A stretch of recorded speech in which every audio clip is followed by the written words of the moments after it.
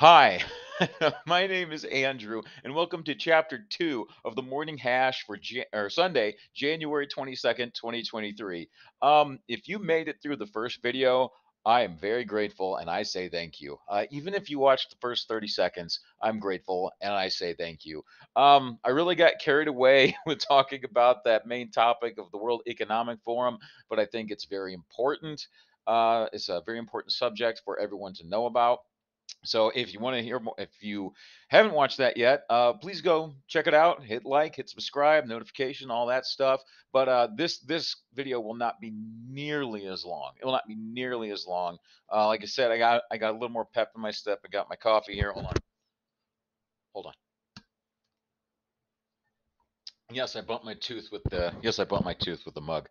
And I got a little something to eat. So let's just jump right into our health, our sports, our weather, our entertainment, and we'll end the day on a high note. High note.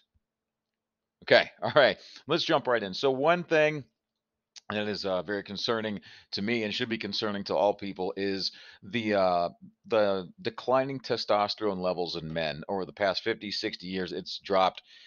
It just it's like an epic proportion. I was trying to find a good way to put it, but I don't know how else to put it. Many health authority. This is on moreplates.moredates.com. He has a YouTube channel as well. This is him, Derek, right here. I don't know his last name, but More Plates, More Dates. That's a great name for a channel and a website, isn't it? It's just a great name. But this is him right here. He's not a doctor or anything like that, but boy, the guy knows what he's talking about. He does his homework. Everyone should. I encourage you to do it as well. Let's jump into this. How much do natural testosterone levels decrease per year as you get older? Many health authorities state that natural testosterone levels decrease by 1% per year. This figure is incorrect and is not based on bioavailable testosterone. That's the key there. So we'll scroll down there. Once men enter their 30s and start to get closer to being middle aged, their endogenous testosterone production starts to steadily decline. And it's often thought that it's a 1% per year figure, commonly thrown around. On the surface, the levels decline by zero point 0.8 to 1.6% on average in men age over 40, but that's not the value that actually matters. So let's go down, and I just want to get to the main point. It's the bioavailable testosterone that a man has in his body is what he's getting at.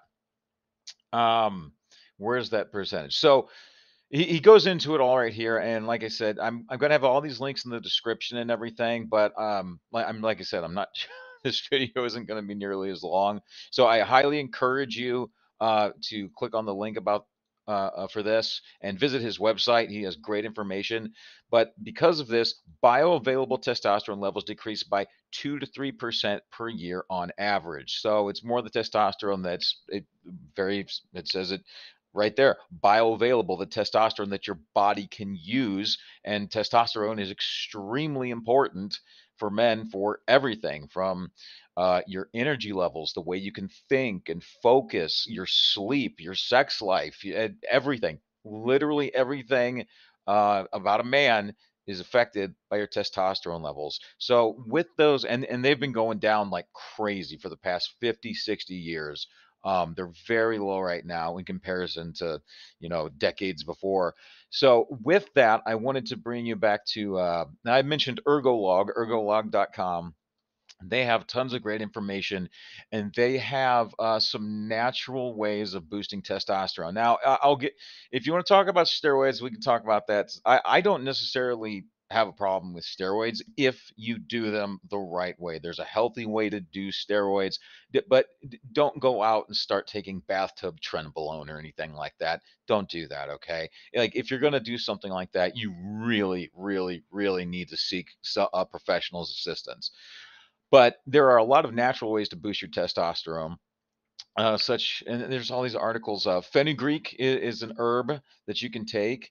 Vitamin B5, ashwagandha, combination of selenium and NAC, clover, high vitamin D levels, squats. Those two right there. High vitamin D levels and squat produces more growth hormone and testosterone than. So what is that saying? It's saying get outside and exercise, and you will naturally produce more testosterone. Okay. There are all sorts of supplements out there now. Granted, if you go into like a GNC, something like that, 80% of that stuff you don't need, but they do have a lot of good herbal, like the Vitamin Shop. The Vitamin Shops where I go, they've got a lot of good herbal supplements, natural supplements, but again, like 80% of that stuff, maybe more, you don't need. So, click on this link down in the description to get some natural ways to boost your testosterone.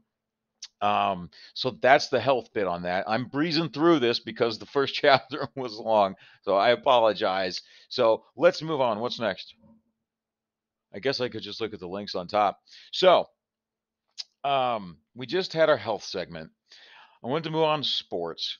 Now, um, I should have mentioned this in the very first edition of the Morning Hash. If you pay any attention to sports, you saw what happened to Damar Hamlin, who's a safety for the Buffalo Bills in the National Football League. Um, I have no idea at all what happened. I'm not going to say this. I'm not going to say that. But it is pretty odd, don't you think, that all of these young, extremely healthy athletes are just dropping like flies all of a sudden? It's funny. That being said, Bills' Damar Hamlin faces a lengthy recovery, but he's recovering. Uh, let's see. He started making great strides in his recovery from a cardiac arrest earlier this month. He still has a long way to go in his recovery. In a statement, Hamlin's longtime friend and business partner, Jordan Rooney, said, despite being out of the hospital, Damar still has a lengthy recovery. Damar still requires oxygen and is having his heart monitored regularly. He has visited with the team a few times, but he still gets winded very easily. He's upbeat and positive and ready to continue to overcome this. And again, this link will be down in the description, so check it out. Damar, if you I'll never see this, I doubt you will. Um, don't worry a damn thing about football. Worry about your life. That's the most important thing right now is getting healthy. Okay, praying for you, man. Just glad that you are alive and glad that you can, still that you're alive. I'm just glad you're alive. Um, so that it was a very scary incident. And if you wanted to check out the video, I don't know if you do because it's pretty freaky. But he's up. He's got a long way to go, but he's a fighter. He's a fighter. So let's pray for Damar Hamlin. Um, on the sports topic, final right there. Yesterday in the National Football League, Kansas City beat Jacksonville 27-20, and Philadelphia beat the New York Giants 38-7. Philadelphia is really good, man. They're really good. This is the divisional round, by the way. Today at 2 p.m. Central Time, it is the rematch of Cincinnati and Buffalo, and I think Buffalo is going to stomp them. Cincinnati, their like entire offensive line is just decimated. And then Dallas and San Francisco, 5:30 Central Time. That I think will be a good game. That'll be a good game. They've had a long history of having really good games. So that's the brief sports segment. Let's move on. No, I got one more thing on sports. I'm sorry. I'm sure in a rush here. Um, MLB announces 2023 spring training schedule. Major League Baseball on Wednesday announced that 2023 spring training will officially begin on Friday, February 24th, with a pair of Cactus League games before all 30 Major League clubs play in Cactus and Grapefruit League games on Saturday, February 25th.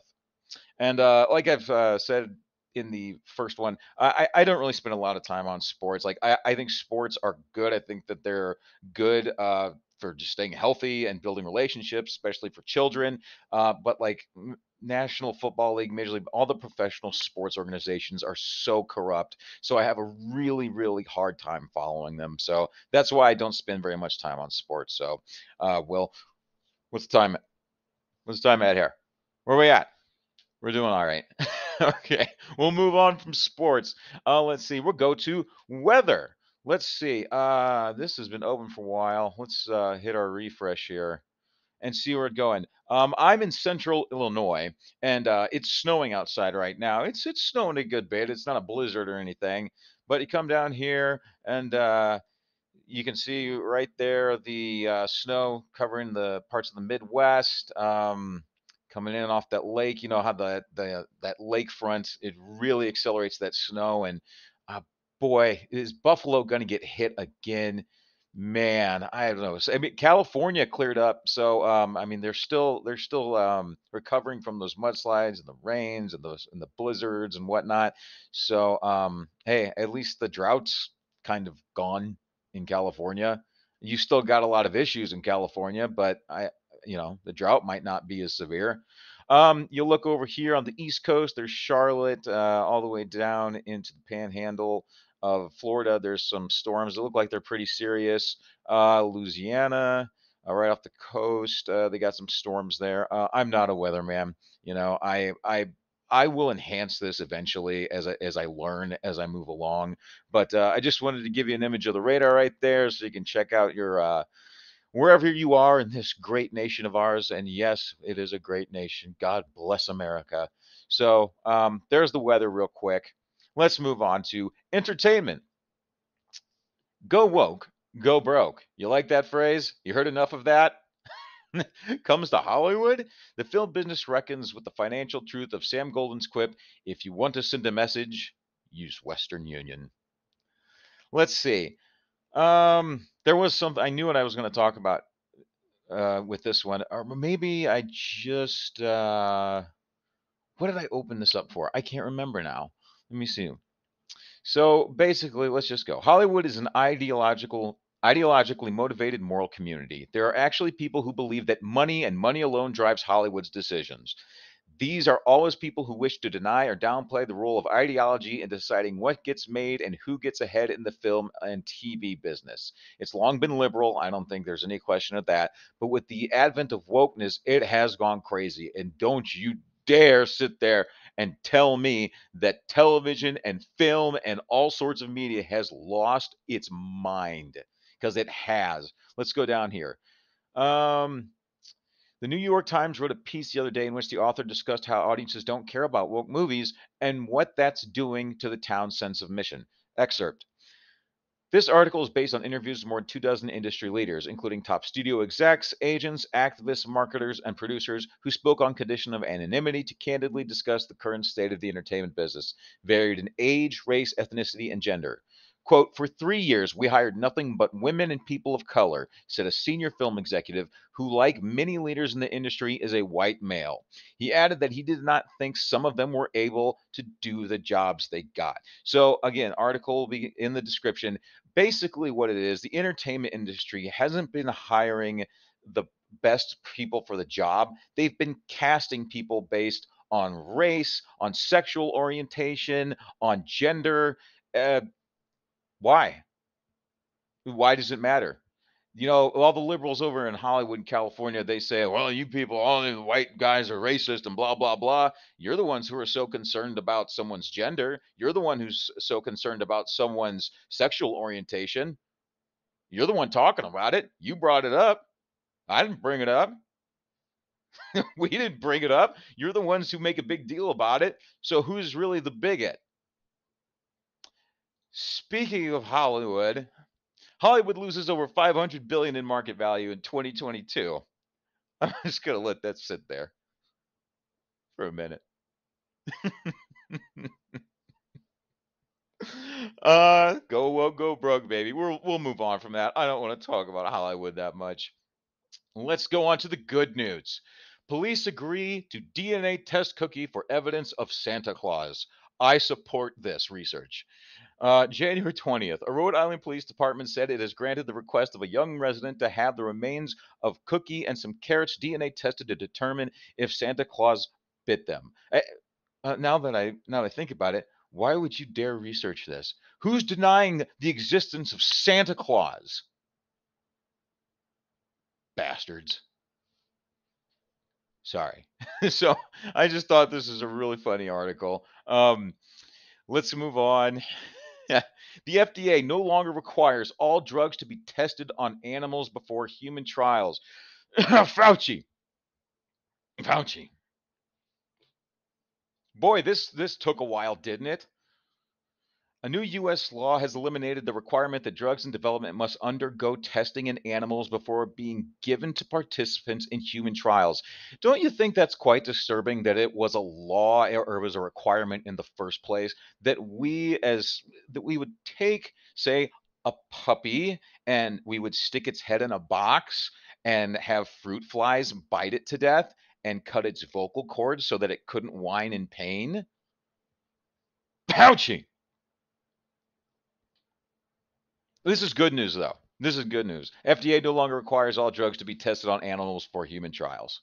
Let's go to the next one. Nice news. This one, I just a long lost species. The true giant wombat has been discovered in Australia. Unless you visited Australia, you've probably never seen a wombat out in the wild. These stout quadrupedal marsupials, only found in the land down under, measure on average of about 40 inches in length and weigh between 55 and 80 pounds. That's good size. That's good. That's a large dog. Um, the extinct dip, dip, Diprotodon, commonly referred to as the giant wombat, was much larger though. It could stretch up to 12 feet long and tip the scales at over 3 tons.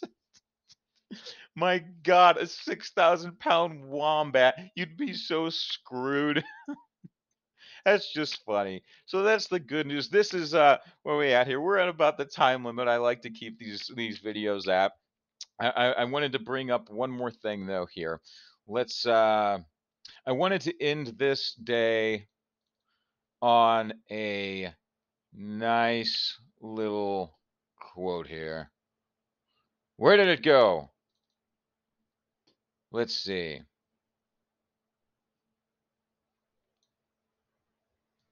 What am I doing here? Okay. Let me drop the wombat here. Can I open? Can I please open this? What am I doing? I'll just read it, okay? No person, place, or thing has any power over me unless I give it, for I am the only thinker in my mind. I have immense freedom in that I can choose what to think. I can choose to see life in positive ways instead of complaining or being mad at myself or other people. Complaining about what I do not have is one way to handle a situation, but it does not change anything. When I love myself and find myself in the midst of a negative situation, I can say something such as, I am willing to release the pattern in my consciousness that contributed to this condition. I have made negative choices in the past, but this does not mean that I am a bad person, nor am I stuck with these negative choices. I release old judgments and love myself unconditionally. And with that being said, I hope you all have a wonderful, blessed Sunday. Take care of yourselves, take care of each other. See ya.